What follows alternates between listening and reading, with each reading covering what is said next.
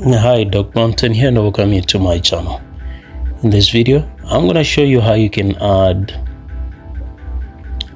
core network to your Metamask wallet. So what you do is you open Metamask, hoping that you've already set up your Metamask wallet. So I've just gotten logged in direct without even punching in the password because I recently logged on. So when you're in, what you need to do is you have to click the network. There's an arrow which is just on the right of the network which is available. Okay, so let's check this side. Okay, beautiful. So at the far right there where there are three dots, there is you have to click there, then you click settings. So when you check here on your left, you'll see networks, so you have to click networks. And for now, what is available, or the one which is active, is actually Binance Smart Chain. So you have to click add network. Then, since your interest is to add core network, we can actually click at the bottom there where it says add network manually, since we can see it here. So we need to add the network manually, and then here you need to punch in the network name. So the network name is core.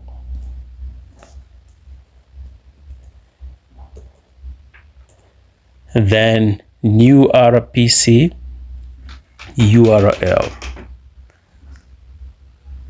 So that is https://rpc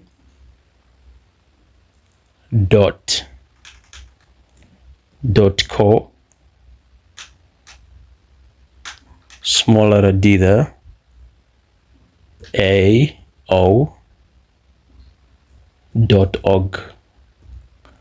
Then chain ID, you punch in 111, that's 111.6, then current symbol, that's core. Then block explorer URL, which is optional, you punch in https://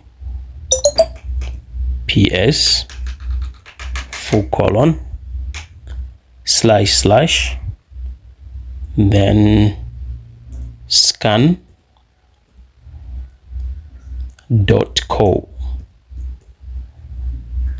down, then .org.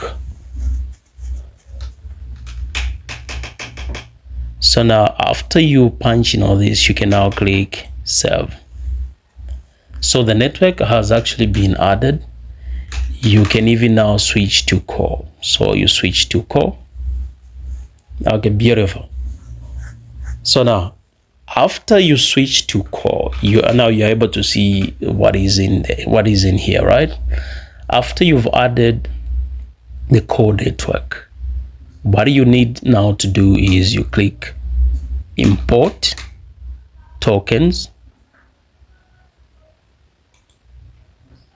Then I'll actually leave the address that you need to copy so that you paste it in here.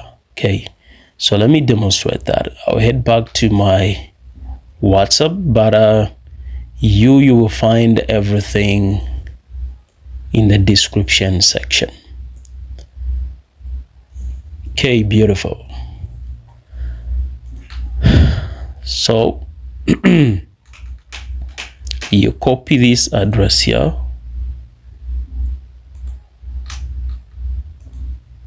thereafter you actually punch it in here.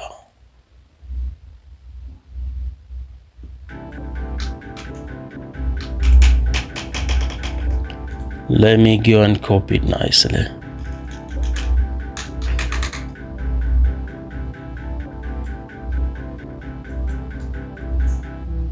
Make sure you pick everything that is there.